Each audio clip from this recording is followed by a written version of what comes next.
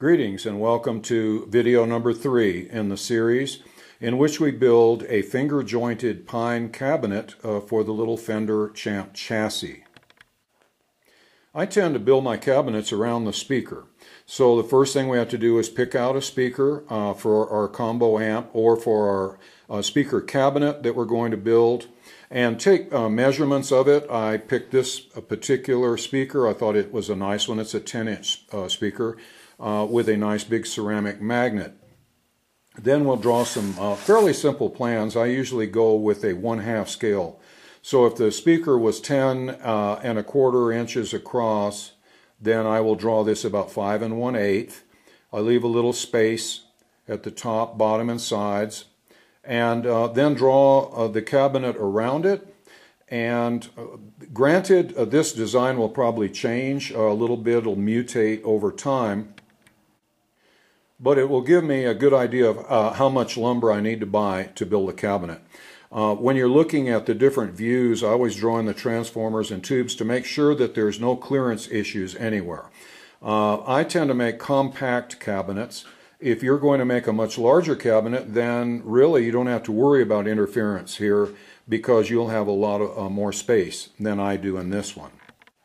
Some of the details of this drawing might not make a lot of sense to you right now, but if you watch the whole video and see how the cabinet goes together, then I think these drawings will make better sense. Now that I've estimated how much lumber I need, I'm going to take off to Home Depot and pick out some nice straight pine board. Well, we're back from Home Depot with the materials to make the cabinet. I've got a scrap here of some 1/2-inch birch plywood that should have enough for the front and back panels. I've got a 6-foot 1x8 of pine for the perimeter of the cabinet, and then a long furring strip that I'll use to make the cleats to hold in the front and rear panels. And now we must have the official sniffing of the plank. Whenever anything new comes here to the workshop, Rusty has to give it his approval. Next, using the trusty table saw, you're going to cut your perimeter planks to exact size and as square as you can make them. In my case, these are the 14.5s and the 13.5s. Next step is going to be to set up the jig to do the finger joints at the ends of each plank. Now, for an in-depth demonstration of how to do these box joints and an explanation of how to make the jig, I'm going to send you to another YouTube video. Okay, look up in the description of this video and it will have an address that will send you to another site where they will explain exactly how to make the jig and set up and do the box joints. Now, using what you learned in that video, you set up your dado blade for a 3/4 inch high cut and a 1/2 inch wobble. Then, using the jig that you made, run a piece of scrap wood through the blade and check the cut, the dimensions. Now, how I do that is I made a very precise, using oak, model of a 3/4 inch high by 1/2 inch wide cut. Fit that into the groove and make sure that it fits snugly and that it's flush at the bottom. Once you've got that, you're set to go. Also, this distance from here to the end has to be exactly 1/2 inch also, as the video instructed. Now that I've verified that my blade is set properly and that my jig is working, I'm going to start doing the ends of my perimeter planks. Okay, and here's the end result on the first plank. And notice it doesn't come out exactly even. You have a small tooth here. The other end is exactly the same with the small tooth on the left side. They have to be the same. Okay, so be sure that you start here with your full tooth, end up here with your narrow tooth at both ends. Okay, now here's the second side done, and as you can see, they match up precisely. and that's important. And both of them have the narrow kind of finger at the left side. Okay, and as I hope was made clear in the video, the 13.5-inch side will not have a finger right here, but will have a notch right here. I'll show you in just a second. Now this is the 13.5-inch side, and you notice instead of the finger here we have the notch. We use our test oak piece in here and see that it fits in flush here and on the side. So my beginning notch, which is very important, is exactly the way it should be. Okay, so here's the 14.5-inch side and the 13.5, and as you can see, wherever this one has a finger, this one has a notch. And here at the end where we have the little narrow finger, there is a narrow notch corresponding. If you use your jig properly, this is exactly the way you'll end up. Now if you made your cuts properly, the side and the base should fit together perfectly like this, so that when you fold them up here at a 90-degree angle, they make a very, just a perfect solid finger joint, okay, that is flush at the front and at the back. If you don't end up with this, don't feel bad. I didn't either the first time. It takes a little practice. I just use some scrap wood and keep practicing until you can get this type of pattern on both of your pieces. Then when you fit the four pieces together like this, you end up with a fairly stout box even without glue. Okay, next I'm going to glue these joints, clamp them, and let them dry overnight.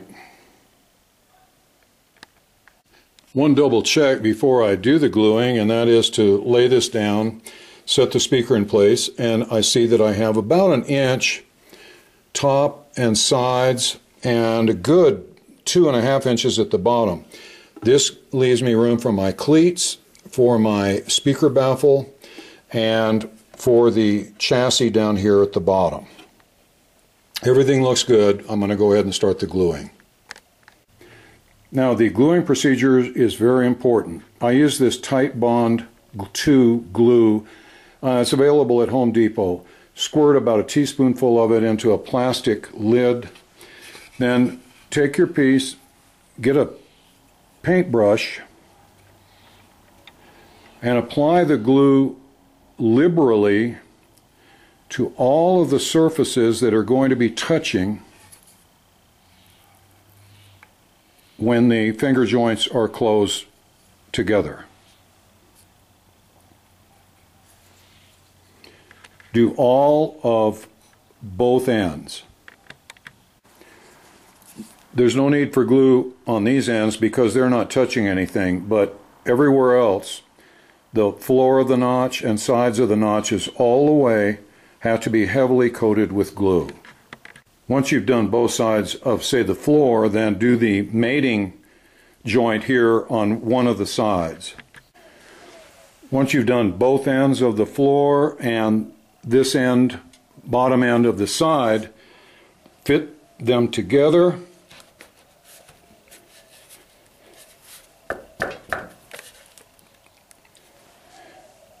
Don't worry about clamping it or perfect squareness right now. We're going to go to the other side and do the bottom notches.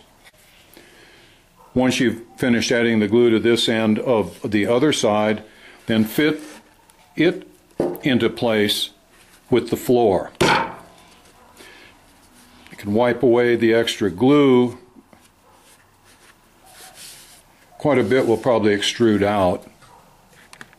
Then I use a pipe clamp and some blocks of wood to compress the joint so that all the surfaces are tightly against each other with the glue in between. Then we turn our attention to this end where we will apply the glue to all the notches on both sides and to the top of the cabinet and press them in place and use the pipe clamps to close the joints. Then after you've got it all clamped together with the pipe clamps, use a right angle to be sure that your corners are square. As you can see, this one is. This is nice and square. Sometimes they aren't. If it's not, you can run a pipe clamp diagonally from corner to corner and apply a little pressure to bring it into square. Okay, and now it's just going to have to probably take overnight to set up. I'll let the glue harden. Well, the glue is dried overnight, and now the box is absolutely rock solid. We'll see a little detail view here of what the finger joint should look like. Now I've done a little sanding with an electric sander just to smooth things out here, and I added a 1-inch piece to the front like a lip so that I would have about an 8.5 inch depth from front to back, so that I would have no clearance issues with the speaker or the chassis, and also so that on the rear of the amp the knobs and controls of the chassis would not protrude out the back. You don't want that, because then if you're carrying the amp around, you might hit a knob or a switch on some obstruction and cause damage. Okay, so now everything will fit cleanly within the cabinet. Next step is to add all the cleating around here to hold the speaker baffle in the front and to hold the back door panel in place. Then after that, we're going to do some routing on the corners, and this will really start to look like an amplifier cabinet. Now for the cleats, I took that furring strip and cut it into a 3/4 inch cross-sectional piece, and then I will cut pieces to length that will fit inside the cabinet all the way around the perimeter here, and recessed in a little bit to allow for the speaker baffle. And as you can see, when the baffle goes in here, I'll be able to screw it into these cleats, and it will hold it snugly and squarely in the mouth of the cabinet. I cut the cleats for an interference fit, and these are not attached yet, and I won't attach them until after I made the speaker baffle. I know exactly how thick it's going to be and how far I want it to be recessed in past the lip of the cabinet. Also, I might add that if the box joint's a little too intimidating to you, you can do cleated joints in the corners. In other words, don't do the box joint, but attach the cleat to, say, the bottom board, and then attach the side to the cleat and the bottom board, and use glue, and this will give you a nice strong cabinet without the finger joints. Okay, now it's time to construct the speaker baffle, and I'm going to save you from what is always a beginner's huge mistake, and that is you forget to leave room on the speaker baffle for the grill cloth that's going to wrap around on the sides, and for the leather or Tolex that's going to wrap around on the perimeter pieces. You're going to have a total then of 2 grill cloths and 2 leathers on each dimension this way, and then 2 grill cloths and 2 leathers going that way. So we cut 2 pieces of each and then check their thickness, and it comes out to about 1/8 inch. So what you need to do then is cut your baffle where it's small enough that you have a full 1/8 inch clearance here and 1/8 inch at the top. When it's centered, then you will have exactly the right amount of room for the grill cloth and for the leather. And believe me, if you forget to leave this space, you will really regret it when you try to put the speaker baffle into the upholstered cabinet. Next, we're going to cut some 1/8 inch slats like this, with which we're going to frame the speaker baffle so that it spaces the grill cloth away from the baffle surface. Now, with those 1/8 inch strips aligned perfectly along the edges of the baffle, not attached to it yet, okay, because that would interfere with us cutting the hole for the speaker, we're going to use them to center and position our speaker. Then we'll draw a circle around the perimeter of the speaker and prepare to cut the hole. Then, using either a compass or a ruler, find the exact center of the circle you drew around the perimeter of the speaker. Now measure the actual cone diameter of the speaker. In this case, it's 9 inches on a 10-inch speaker. And then, using your compass, draw a exact 9-inch diameter hole, and that will be our guide for cutting out the hole for our speaker. Then clamp down your board after you've drilled a pilot hole here, and then using my least favorite tool in the world, the saber saw, we're going to cut around that inner circle. Now, using that outer line that we drew around the perimeter of the speaker, we're going to place the speaker back on the baffle, get the output lugs going absolutely straight down, and then we're going to draw a pencil spot where each of the mounting holes will be drilled. Okay, now that we've marked the location, we're going to drill holes that are appropriate for this type of captive nut that we're going to press in to hold the speaker screws. Then if you have a drill press, use it to press those captive nuts into place into the wood baffle. Then, in my case, using 1032 machine screws, 1 inch long, with flat washers and lock washers, I'm going to do a test installation of the speaker onto the baffle and be sure that the screws don't protrude out too far, and this looks just about right. Okay, so now we're ready for the next step. Next step, you flip the baffle over and then glue and staple, if you have a stapler, the little spacers for the grill cloth to the front of the baffle.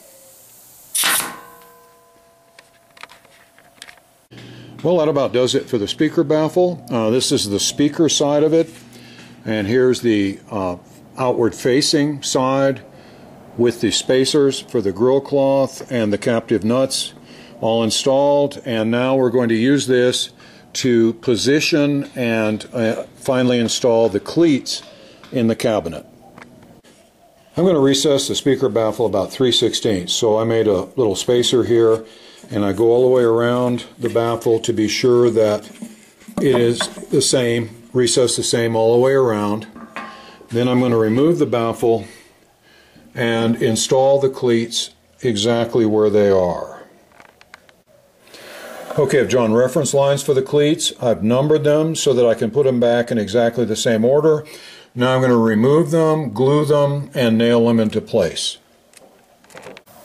Now, using the reference lines that I drew here on the inside, I'm going to glue and nail in the cleats.